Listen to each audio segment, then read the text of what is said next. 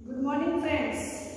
Last વિડિયોમાં ગ્રામરમાં આપણે ટેન્સના introduction જોયું કે સબ્જેક્ટ કોને કહેવાય, વર્બ કોને કહેવાય, ઓબ્જેક્ટ કોને કહેવાય, અધર વર્ડ્સ જે છે એ કોને કહેવાય એ વિશેની આપણે ઇન્ફોર્મેશન લીધી હતી.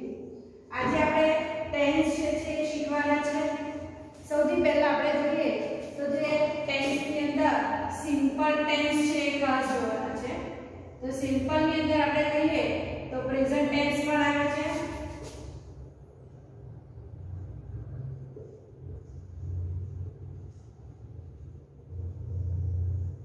પાસ્ટ ટેન્સ આવશે અને ફ્યુચર ટેન્સ આવશે.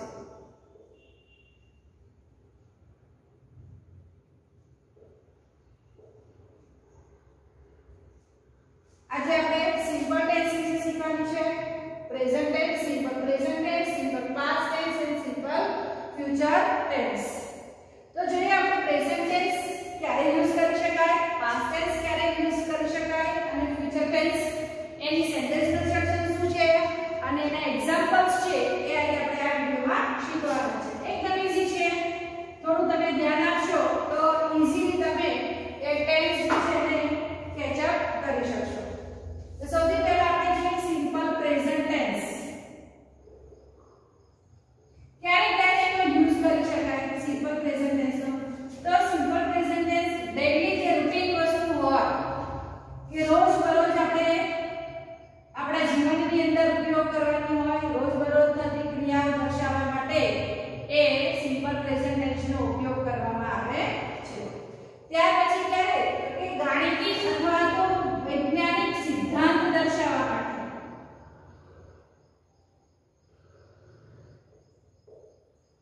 તો આ જ્યારે દર્શાવવું હોય ત્યારે એ સિમ્પલ પ્રેઝન્ટ ટેન્સનો ઉપયોગ કરવામાં આવે છે.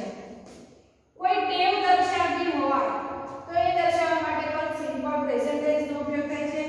કહેવતો દર્શાવવી હોય, રૂઢિપ્રયોગ દર્શાવવા હોય તો એ પણ આપણે સિમ્પલ પ્રેઝન્ટ ટેન્સની અંદર જ દર્શાવી શકાય છે. નિયમિત થતી ક્રિયાઓ હોય કે ચોક્કસ સમયે કોઈ ક્રિયા છે નિશ્ચિત જ હોય તો એ માટે નિયમિત ક્રિયાઓ દર્શાવવા માટે આપણે એ સિમ્પલ પ્રેઝન્ટ ટેન્સનો ઉપયોગ કરી શકાય છે.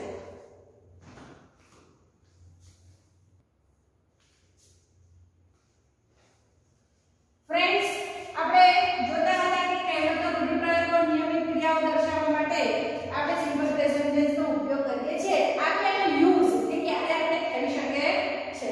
હવે એની સેન્ટેન્સ કન્સ્ટ્રક્શન જોઈએ કે એની અંદર કયા પ્રકારના ટુ બીના રૂપોનો ઉપયોગ કરવામાં આવે છે, એમાં કયા પ્રકારના જે ઓળખ શબ્દો છે, આઈડેન્ટિફાઈ કરી શકાય એવા શબ્દો કયા કયા છે.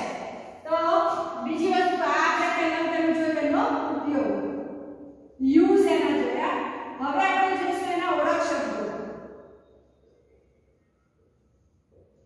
કે આપેલું સેન્ટેન્સ છે તો શેના ઉપરથી આપણને ખબર પડે કે આપેલું સેન્ટેન્સ છે સિમ્પલ પ્રેઝન્ટ ટેન્સનું છે.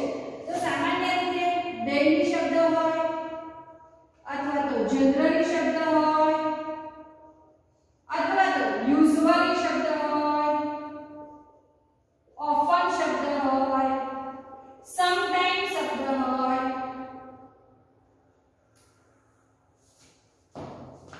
એવરી શબ્દ હોય. તો એવરી ની અંદર મોર્નિંગ ટાઈમ ની પાછળ દર્શાવેલો હોય. એવરી મોર્નિંગ હોય, એવરી ઇવનિંગ હોય, એવરી સન્ડે હોય, વોટએવર. તો એવરી ટાઈમ દર્શાવેલો હોય તો એને તમે એ સિમ્પલ પ્રેઝન્ટ ટેન્સ ની અંદર યુઝ કરી શકો છો. તો ડેઈલી છે, generally, usually, often, sometime, every time. તો આ રીતે તમે એ સિમ્પલ પ્રેઝન્ટ ટેન્સનો ઉપયોગ કરી શકો. ઓકે, એની અંદર ટુ બીના રૂપો કયા કયા છે? તો અહીંયા ટુ બીના રૂપોનો ઉપયોગ થતો નથી. તો અહીંયા અંદર સહાયકારક ક્રિયાપદો કયા કયા હોય છે? તો સહાયકારક ક્રિયાપદ ટુ ડુ ના રૂપો કયા હોય છે? ટુ ડુ ના. તો ટુ ડુ ના કયા કયા હશે? ડુ અથવા તો ડઝ. ઓકે, આ ડુ અને ડઝ ફક્ત શેના યુઝ થશે? તો નકાર અને પ્રશ્નાર્થ માટે ઉપયોગ થશે. ઓકે, ટુ બી ના રૂપો પણ ઉપયોગ થશે. તો two B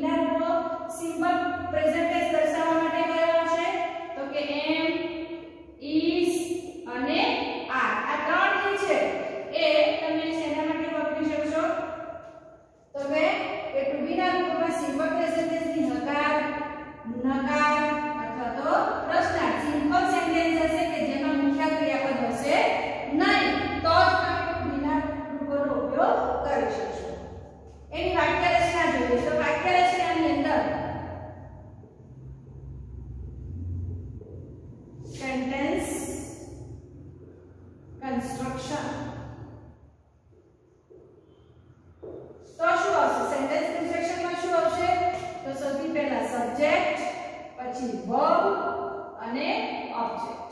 other words. If the subject is the third person singular, third person singular એટલે શું? તો ત્રીજો પુરુષ એકવચન.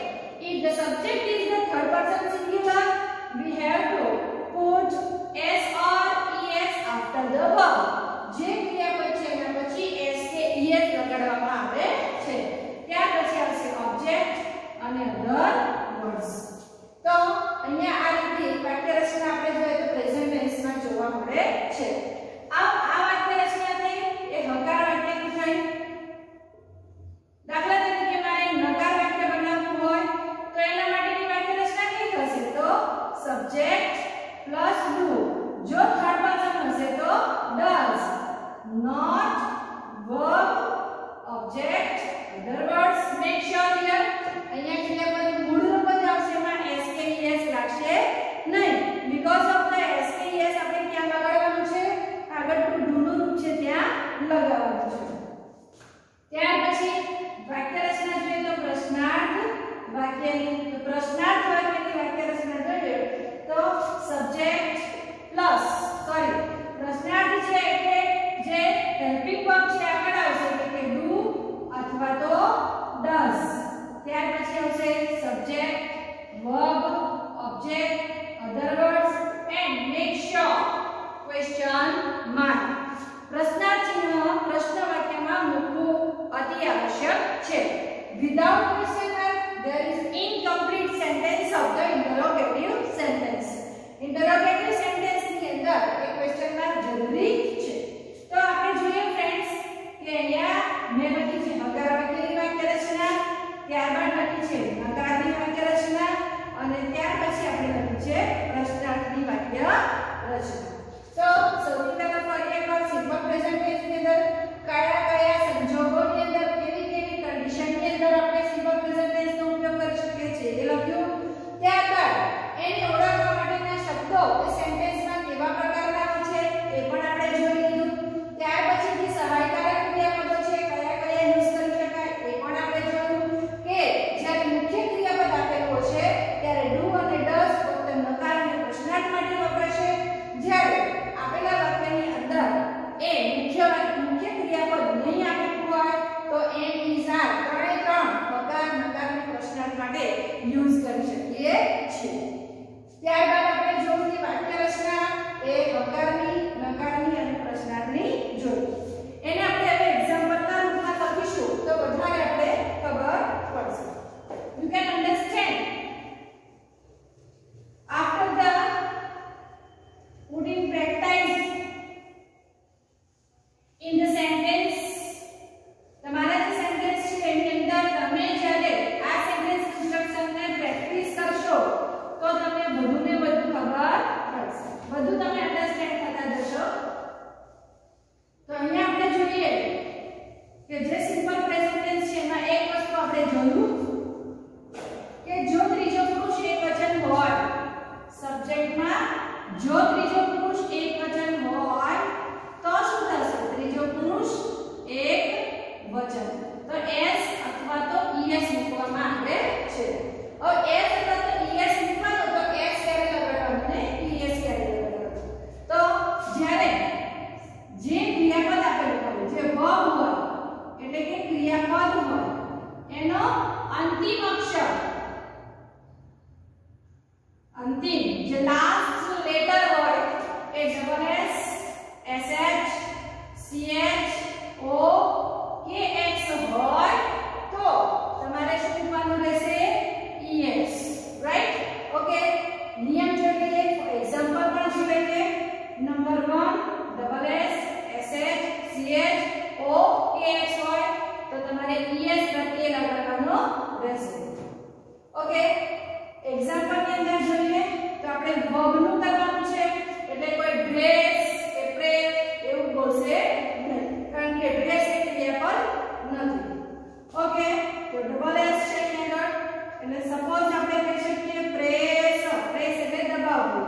રાઈટ? તો એના માટે લાગશે ડબલ s છે એટલે es લગાડીશું. ત્યારબાદ આપણે જોઈએ પ્રેસ ની અંદર પ્રેસિસ છે. ઓકે. sh વાળું જોવાનું છે તો પુશ કરી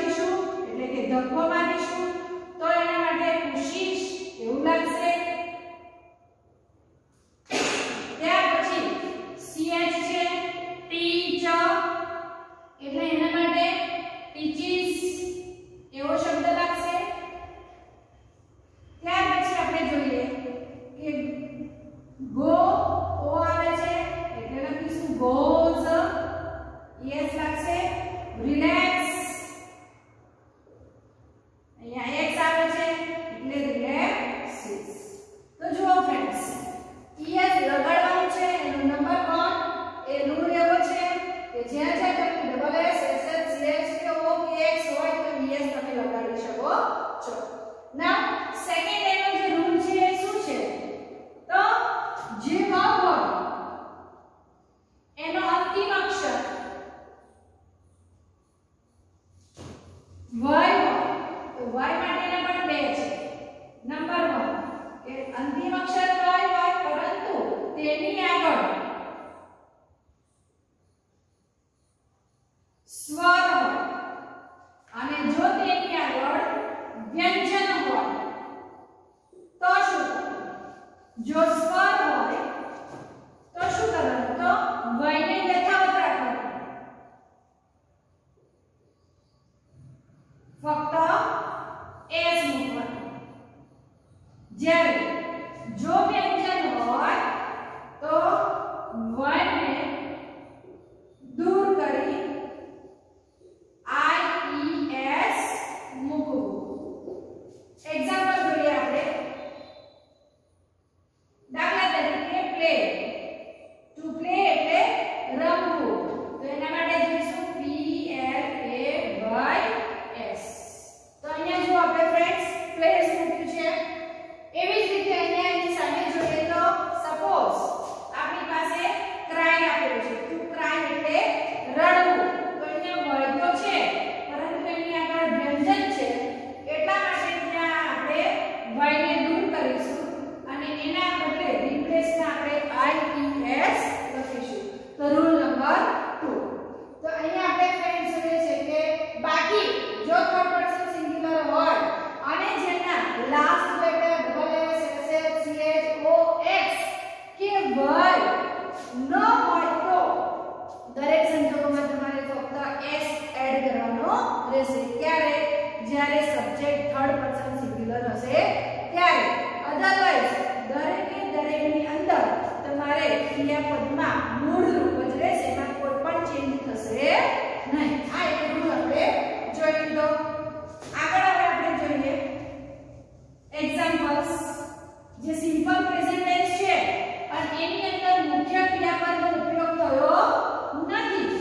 મુખ્ય ક્રિયાપદ એટલે શું તે તમને સમજાવી દીધું છે. દાખલા તરીકે number 1 I am a teacher. તો અહીંયા જે am છે પ્રેઝન્ટ ટેન્સ બતાવે છે જેમાં બીજી કોઈ ક્રિયા દર્શાવવામાં આવતી નથી, ફક્ત એક્ઝિસ્ટન્સ જ દર્શાવવામાં આવે છે. એટલે અહીંયા મેં am નો ઉપયોગ એટલે કે to be ના રૂપનો ઉપયોગ કરેલો છે. દાખલા તરીકે she is not clever girl. તો અહીંયા આપણે જોઈ રહ્યા છીએ કે she એમાં કોઈ પર્ટિક્યુલર એ મુખ્ય ક્રિયાપદ આપેલું નથી, કોઈ ક્રિયા દર્શાવવામાં આવતી નથી. એટલે is not નો ઉપયોગ આપણે to be નો ફક્ત ને ફક્ત is નો ઉપયોગ કરેલો છે. ત્રીજું જોઈએ આપણે.